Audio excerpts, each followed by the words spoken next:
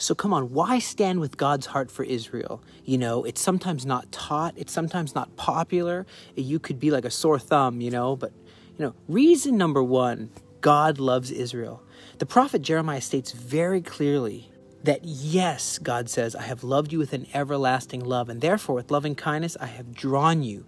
Again, I will build you, and you will be rebuilt, O Virgin of Israel. That's Jeremiah 31, verse 2 through 4. After a season of judgment, season of the sword, God brings his everlasting love upon his people. Deuteronomy 7, verse 7. And this love will also bring it to a glorious light, engulfing the world like from the dead. You see that in Romans 11, verse 15, life from the dead. I'm going to talk about that a few times. You know, someone once said, you know, how can you love Israel there are many sinners in that country? They're not all believers. And I'm like, yeah, very few believers actually. But this is what I would answer. I'd say, well, did God love you because you were so good? You know, or did he have a plan for you and an everlasting love? The same way he has a plan and an everlasting love and a covenant for Israel. Messiah died while we were yet sinners. Romans 5, verse 8. There's a simple rule. We love because that's what God has said in his word and because that's what he loves. Come on for number two. God keeps his word. He keeps his covenants. You know, he made a promise to Israel to give them the land of Canaan, give us the promised land. And we see how he appeared to Abraham, Isaac, Jacob. He reaffirmed his covenant. He made covenants. I could talk forever about covenants, but you see the one with Abraham, Genesis 15. And it's just God is a covenant-keeping God. And he says, I'll take you through this journey where you're kicked out, scattered in the diaspora, but I will bring you back. And that's even told from the very beginning, this plan. God hallows his name. The prophet Ezekiel, chapter 36, he talks about how God's name is really profaned when his plan isn't happening. The Jewish people are scattered, and God says, I'll gather you, and they're scattered. And it's like the enemy's like, you're not really doing what you said. And so God's name is laughed at.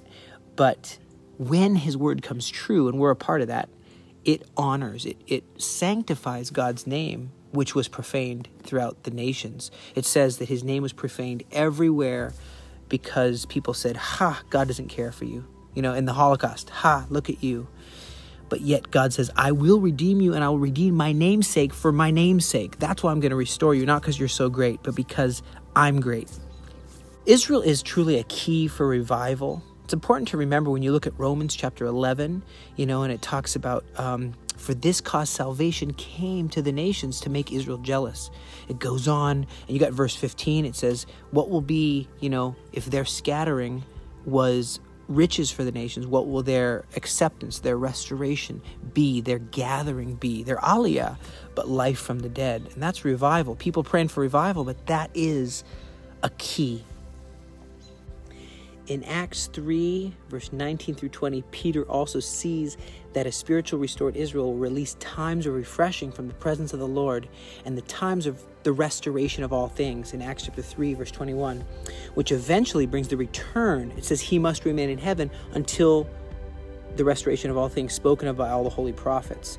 That means it's a key for the outpouring of God's Spirit, which is still to come on the world and in greater measure on the ecclesia. Or to put it in another way, if you thirst for revival, pray for Israel. We owe it to the Jewish people. In his letter to the Romans, Paul recounts the time with the churches of Macedonia that they lavishly poured out a love offering for the poor in Israel. It was such a substantial gift that Paul decided to deliver it personally to Jerusalem. But why did they give so much? Paul explains, for it pleased those from Macedonia and Achaia to make a certain contribution for the poor among the saints who are in Jerusalem. It pleased them indeed, and they are their debtors. For if the Gentiles have been partakers in their spiritual things, their duty is also to minister to them in material things. Romans 15, verse 26 and 27. The believers of Macedonia understood an important principle.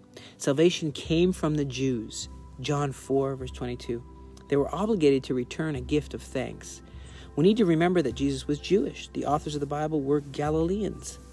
And everything that defines our faith today, even the sacrifice of Yeshua and the outpouring of the Holy Spirit, took place in Israel through the Jewish people. Thus, Yeshua himself declared salvation is of the Jews in John 4, verse 22. The roots of the faith are in Israel. Romans 11 talks a lot about this olive tree, a cultivated olive tree, a wild olive tree. Paul talks about something very interesting called grafting, how you take a wild branch and you put it into the original tree. It's amazing to see this process in action. But now I will not treat the remnant of his people as the former days, says the Lord. Just as I determined to punish you when your fathers provoked me to wrath, and I would not relent, so again in those days I'm determined to do good to Jerusalem and to the house of Judah. That's the prophet Zechariah chapter 8. These verses describe a total reversal of how God relates to Israel. It is a time of restoration for a people that are downtrodden and dispersed. Jewish people are indeed the family of Yeshua. Paul puts it this way, you know how Yeshua said, if you've done it unto the least of these, my brethren, you've done it unto me. I love how Isaiah 40 says, comfort you, my people Israel. Isaiah 40 verse 1. It's not saying comfort yourself. It's saying for the nations to come around and comfort Israel. It's beautiful, beautiful to stand alongside what God's doing. And this is the time to arise. This is the time to shine.